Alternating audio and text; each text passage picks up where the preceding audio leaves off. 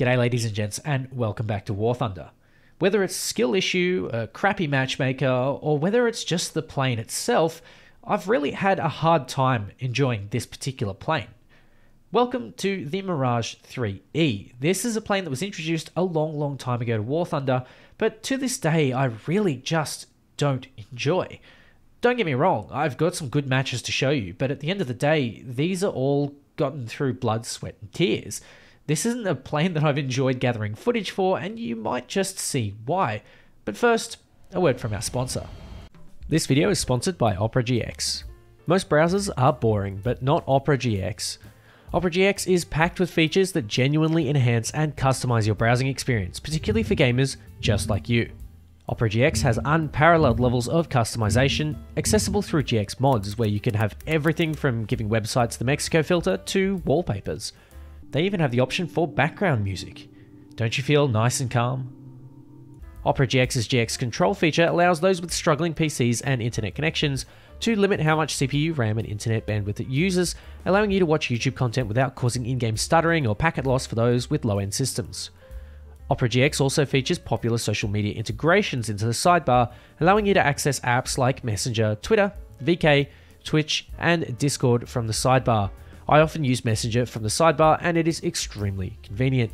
Head down to the link in the description below or scan the QR code on screen to download Opera GX for free and support an excellent long-term sponsor of the channel. Give it a try. You might just like it, just the same way that I did. Now you might think the introduction of the video was kind of harsh on the Mirage IIIE. Of course, there have got to be some sort of upsides. It's not going to be 10.3 for nothing. And you'd be right, there are certain upsides and we'll explore those later on in the video. But I want to talk about the downsides. This plane is obese. It is an absolute Chonkosaurus Rex. You're not going to be winning any dogfights, and the plane is a real struggle in a turning engagement. It tends to bleed a lot of speed, it doesn't have the best acceleration, and you would think that there would be some sort of performance quality that it's redeeming in some sort of way, and honestly, I can't really find one. That's the problem with the Mirage. It's not a particularly good airframe, or at least the Mirage IIIE does, in combination with its engine, is not particularly powerful. Of course, later variants of the Mirage, such as the Mirage 2000, are quite good, and the Kafir series are fairly notable as well. But of course, the Mirage IIIE is not quite as light, and of course not quite as robust, and you don't even have the missiles to make up for it anymore. With the recent missile nerfs, that being they are more susceptible to flares and don't have the same travel distance as they used to, they tend to be a bit more of a letdown than usual on the Mirage IIIE, where you can't really rely on your performance as much as other aircraft that sort of sit around this battle rating. You think about the other 10.3s, and honestly the Mirage IIIE is not one of the ones that you would consider one of the front runners. You would see things like the F8U, you would see things like the MiG-21s, and even at 10.3 or 10.7 you would see the AJ-37. But none of the Mirages sort of spring to mind here. And I don't really know why this plane is particularly obese, but that's okay, because we'll sort of learn to deal with it in this video. One of the things that you will find with the Delta Wing design is that it bleeds quite a lot of speed in a turn. And this is kind of natural for a Delta Wing design. I'm not really sure why, but someone can explain it in the comments who's a bit more knowledgeable on this than I am. At the end of the day, you just need to know that if you keep turning, you're going to run out of energy, and it's going to be really bad. So you have to watch your speed. You can see in this engagement just how much speed I've dumped, and even in this turn, despite me shedding altitude, I am still not gaining that much speed. On top of that, the Mirage IIIE does not have a particularly powerful engine that sort of accelerates it at any sort of notable rate. Of course, it's got an afterburner, which gives it an advantage against non-afterburning planes at altitude, but that's kind of where it ends. The Mirage IIIE doesn't really have any major redeeming qualities, which is why I don't particularly see a lot of them around on the battlefield. It's got flares, which allows it to mitigate some of the effects of the Su-25 and the A-10. It's got some sort of decent medium-range radar capabilities, but at the end of the day, you have 3 missiles and a fairly mediocrely performing plane. So what are you going to do? And the answer is stick with your team. One-on-one engagements are really bad for you, and you'll find that later on in the video, the one-on-one engagements that I engage in are sort of won by luck and luck only. Now, I somehow get unlucky with this missile. The other one is going to ring out and it's going to home in nice and true. And that's one of the nice things about the magics. When they home in and when they're coming in, they are pretty damn solid. And so you can rely on them at about a range of 1.5 kilometers. I probably wouldn't be pushing it further than 2 now that the missiles haven't got the range that they used to. Before that, you could fairly comfortably engage outside of 2.5 kilometers. But at the end of the day, whatever happens in the game is nothing that you can change, only something that you can adapt to. Now, speaking of adaptation, this F4F has decided to push out in front, and you can see just how much speed he has. And so, because he's jetting away, he's getting some distance, I'm going to shift my attention here to the AV-8 that needs a little hand with this F1, and I'm more than happy to oblige. The DEFA cannons are going to ring out nice and true, and I saw the wing off the F1 without a problem. The cannons are actually quite a nice part of this plane. They're fairly well, reasonably mounted. They're in the shoulder of the aircraft, and they're close to the center of the fuselage, and they don't really give you any problems. They are a little bit short-ranged. They sometimes don't quite do the damage that you want them to, but honestly, that's kind of true for all 20 and 30mm cannons at this tier. So we're just going to keep vibing and see what we can make of this particular situation. I'm going to head to the right here because I see more teammates that way, and I see a better possibility of coming out on top. This MiG-21 is probably going to be my next little meal here. Unfortunately, I'm traveling too fast, and I'm in the territory where I just cannot keep up in maneuvering. Now, I noticed that Su-25, I was going to switch to him, but he's on fire, and so I don't really want to steal any kills, so we're going to go for this MiG-21S instead. Notice the speed that I'm hemorrhaging as I go over. You've got to be really careful of this, because if you end up in a situation where you need to keep all of your energy, you're basically going to have to play like an old-fashioned boom and zoomer, or like a old 9.0 Hunter F1 style, where you just zoom around the map and try and pick off enemies. And you can kind of do this, but I've got players that are maneuvering and teammates that can sort of bait enemies for me, and I've managed to snag myself an ace. And I don't know, I find this a little bit of a miracle because I don't really come across aces in this plane very often. Despite that, you will see a couple in the rest of this video. So we're going to move on, and these are the matches where you will find the best coming out of this plane. These are the big EC maps. These are the absolutely giant maps that I honestly find really boring at times, and you can really very easily get lost, and players can hide and all this sort of stuff. We'll see a little bit of everything later on in this match. The key enemies here are the MiG-19 and the MiG-21. The MiG-19 is going to be a particular pain because the MiG-19 does exactly what the Mirage does worst. It maintains its energy, and it has very good acceleration. That energy is super critical in a dogfight, and you can see how quickly this MiG-19 is going to be able to energy trap me and force me into situations where I do not have any control. He's going to come in, I'm going to dodge out of the way but I have to keep going. If I try and engage, I feel like I'm just going to get caught up in a big problem, and it's so close here. I've had to drop my afterburner, and I'm simply hemorrhaging so much of that energy, that precious energy, and you can just see now the absolute advantage this MiG-19 has over me. He's 1.5 kilometers above me, and I have 400 kilometers per hour of airspeed left. I cannot keep into this vertical. There's no way that I can even send the magic and it will hit. I'm trying so desperately to keep on, but there's just nothing left. I butcher that pretty badly. I maybe could have had that, but at the end of the day, the MiG-19 just clearly, very clearly, has such an advantage over me, and I have no other choice but to go down towards the deck and maybe try and engage something else while the MiG-19 is distracted by teammates or just something like that. I'm going to try and lock this MiG-21. I'm going to try and use the R530, and while I'm doing that, while I've maintained that lock, I need to keep an eye on that MiG-19. He is going to be my absolute bane, and you will see throughout these next two matches the Mirage will be really struggling against things like the MiG-19, and this is why you should never write the MiG-19 off. It is a difficult plane to fly, but the performance is just unparalleled. Now, we've got a flare situation here. That is a simple R60M, very easy to flare, but at the end of the day, we are really needing to keep our attention here on this MiG-19. It's just something that look, I don't know what that missile was, but it's a very, very frustrating engagement because I'm just not at an advantage. And I don't think I ever will be in this situation. I've managed to damage the Su-25, and that's good enough for me for now.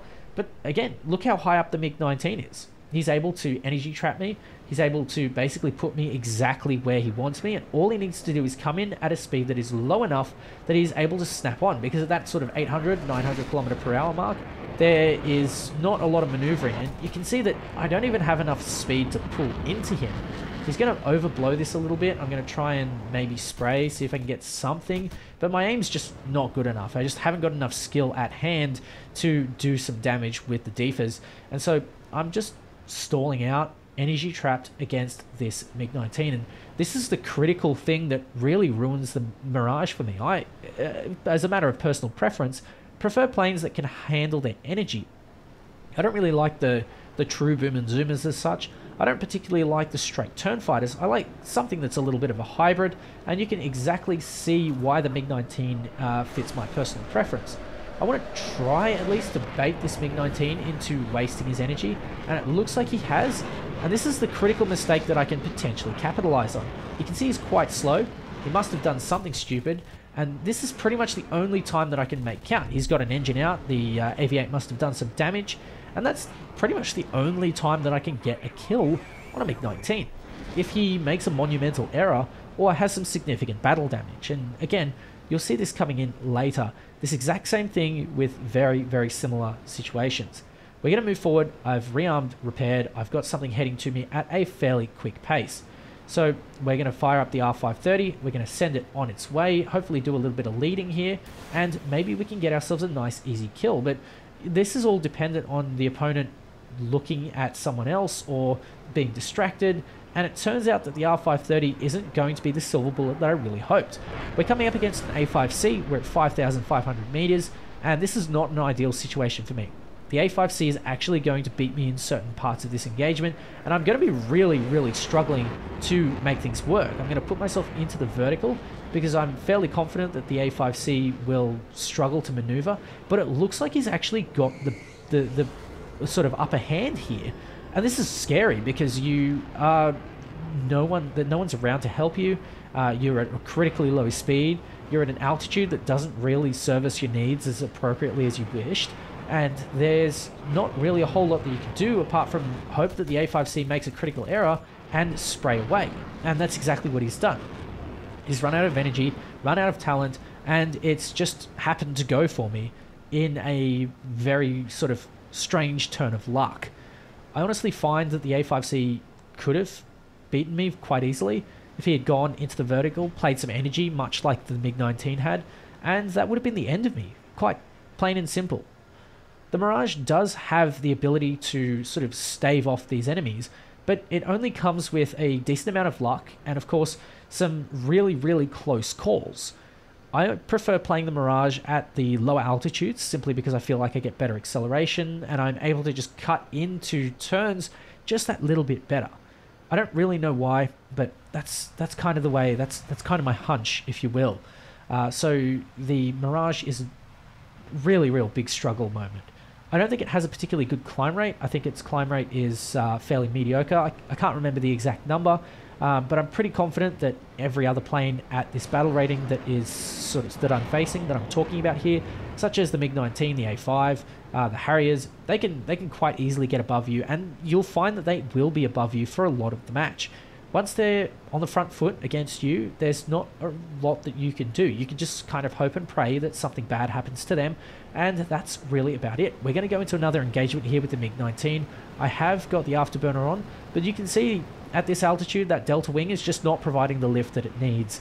I kind of need to be at that lower altitude where the sort of shorter wing becomes a bit more of an advantage.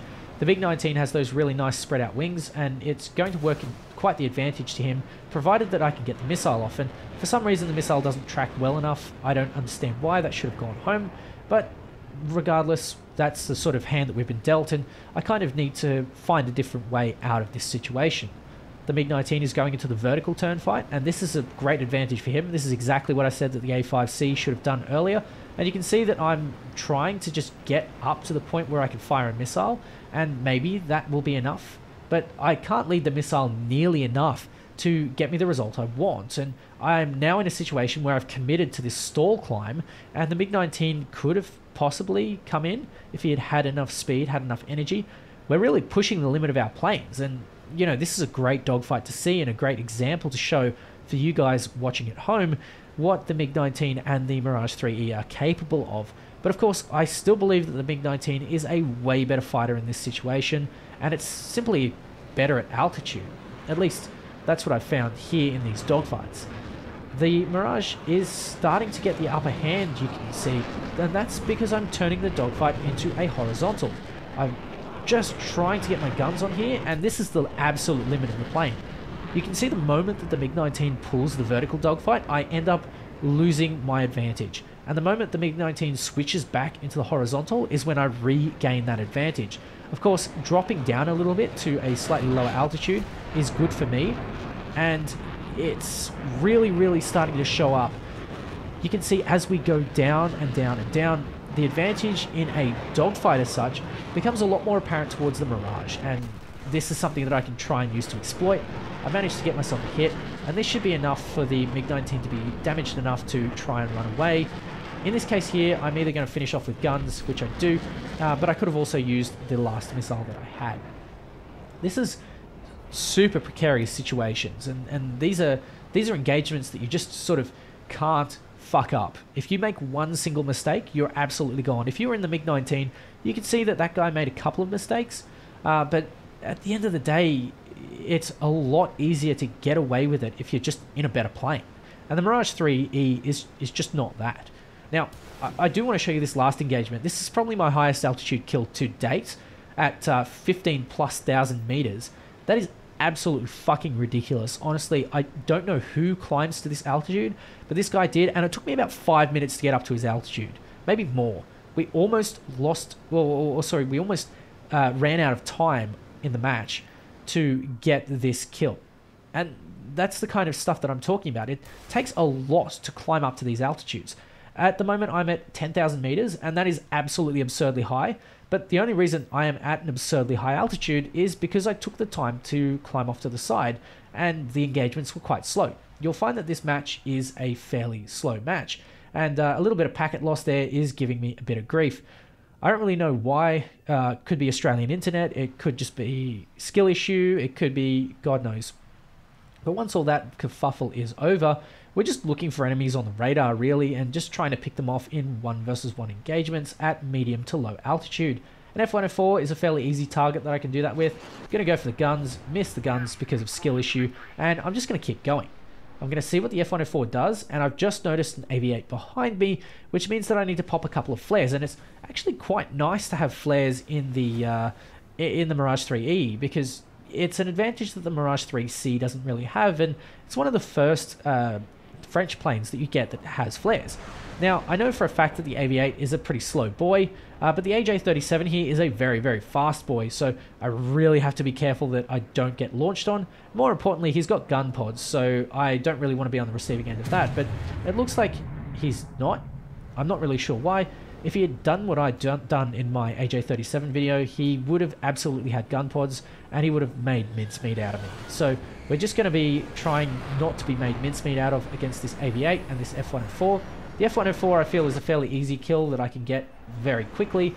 I dispatch him quite simply. Now it's time for the AV-8. I've just got to make sure that he doesn't go into hover mode, and I am fairly confident that especially at that lower altitude where, I don't know, I just feel like this plane performs a little bit better, I'm able to exploit the weaknesses of the AV-8, being a bit more of a fat boy. Definitely not the turn fighter that you would hope for, but we're, again, making the most of these advantages. I think he's tried to go into hover mode, but with the damage that he sustained, it's really difficult. And now I can just play the vertical. So, bye-bye Charlie, I guess. And unfortunately for me, I get kill stunned, which sucks, but you know what? I would rather have too many friends than not enough. So, we're going to move forward again. You can see, once again, I have bled so much speed, and I need the time to get this back. And this is one of the nice things about the EC maps, which I didn't really think of for planes like the Mirage, is that you can take the time to get your energy back. This F-104 is a fresh one, different species and is coming in nice and hot. I'm just going to ignore it because I don't really want to turn around. I don't really want to waste my energy, and I have bigger fish to fry straight ahead of me. There's a Harrier, there's another Harrier, and there's an F-100. The F-100 is juicy enough for me to want to go after it because I'm fairly confident that if I can dispatch that with a single missile, then I can, 1, get myself an easy kill, 2, prevent an extra set of guns from heading to the enemy, to the allies, and 3, continue my advantage of pestering F-100s. That Matra Magic is going to track no matter what, and that allows me to secure my advantage as a numbers game across the board. So we are pretty much just going to loiter around a little bit more, gaining some speed. You can see that every maneuver you make, you basically shed 400 kilometers per hour. And if you're a French main, you might be familiar with that in the form of the good old French planes. Some of them just like to shed their speed, like the SMB2. This A32A really did not have much going for it. It was a pretty easy kill. Again, this is full down tier material, so I'm not really expecting to get any better. Now, speaking of down tiers and up tiers, in up tiers, the number one strategy that you do is run to a corner and cry, because there is really nothing that you can do that makes this plane sort of sustainable. 11.3s are going to eat you up, there's going to be nothing for you, and you're just going to die to a pulse Doppler radar. That's plain and simple. But these planes here that you're up against, it's definitely something that you can deal with. Now, should the planes that, should this plane be a low BR? The answer is no. If you put this at a low BR, it would just simply ruin everyone else's fun. It's quite fast. So 10.0 versus 9.0, you're just going to sort of put another nail in the coffin of that sort of 9.0 to 10.0 BR. It's going to ruin it further. And so you're going to have problems. Now, speaking of problems, this F4C is going to start barreling towards me at breakneck speed. The Matra R530 is loaded, and so that gives me the opportunity to do some radar boy stuff, some interceptor stuff. I know the F4C is flat out a better interceptor in this case, or at least I like to call this the interceptor type game style, where you're sitting at altitude, you're basically poking each other with missiles, and whoever has the longest pole wins the joust. So we're entering a situation here where the F4C is just flat out not paying attention, and that's kill number 6. Honestly, absolutely fantastic. This is something that I, didn't really think would have occurred in the Mirage IIIE. These are the types of engagements that you really want. You got to pick out your opponent when they're not watching. You got to pick out an opponent that is sort of suitable to your plane's performance level, and if they're not, you've got to find some friends that can allow you to get on the upper hand. And this is kind of what's happening here. The AJ-37 is preoccupied with the Su-25, and you know what, I think I can lend a little helping hand here, provided that the AJ-37 doesn't do any more of those pesky flares. And he has gone into a bit of a dive here.